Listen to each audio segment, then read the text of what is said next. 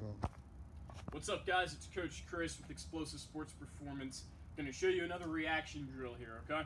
So this one is the point, turn, and sprint. All right, so I have Coach Blair here. He's my athlete. I'm leading the drill. So with this, Blair's going to react to whichever way I point. All right, so he'll be looking at me. All right, and the key here is to get a quick first step. So as soon as I point, bam, they're going in that direction. All right, so we go again.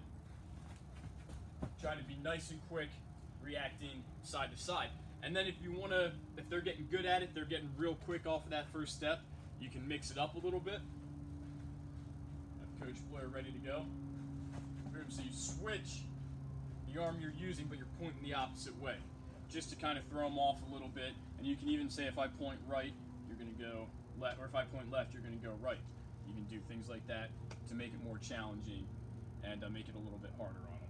But you got to make sure that that first step is quick first. If they have a slow first step, then you got to slow it down and get that first step quick. So guys, have a great day. Stay unsoft.